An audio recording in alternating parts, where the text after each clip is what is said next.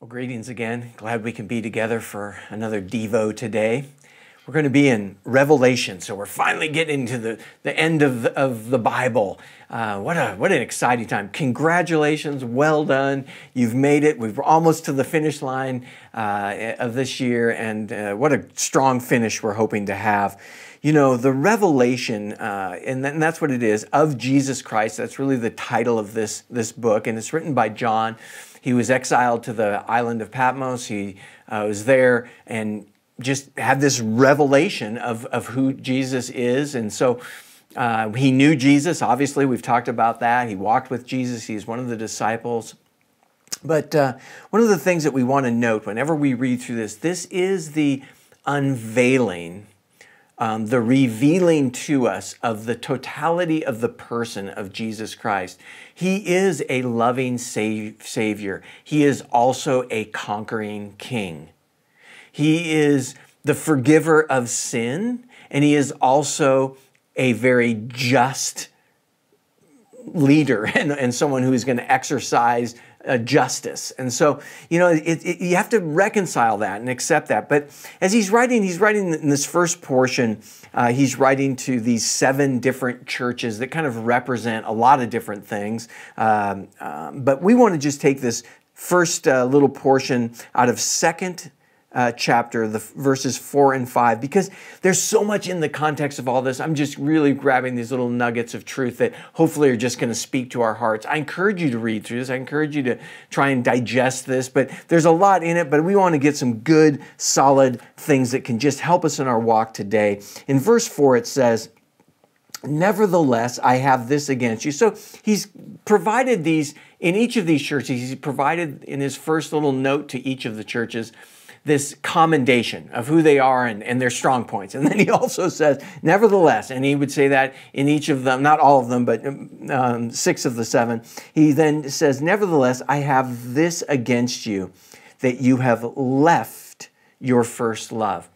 So this isn't that they've lost their first love, which is kind of sometimes what we somehow create in our minds, that that's what we think is happening. Well, I lost my first love. No, this is you left it. And so there's the responsibility of the believer to stay, as we mentioned, keeping yourselves in the love of God. We read that in Jude. And now here we're seeing this.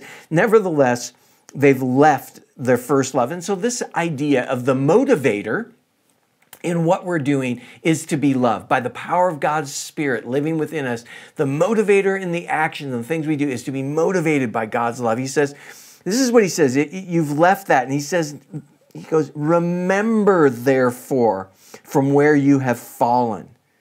He says, you've left or fallen away from that first love interaction, that excitement of engagement with the Lord and talking with the Lord, and you couldn't wait to get up and get into your devos and so on. And I know that there's an ebb and flow to that to some extent, but I think it's important. That's why being a disciplined follower of Jesus Christ really comes into play. We are disciples, and disciples really, not only is it a consummate learner, but it is the disciplines of the Christian life that we are trying to follow and live out.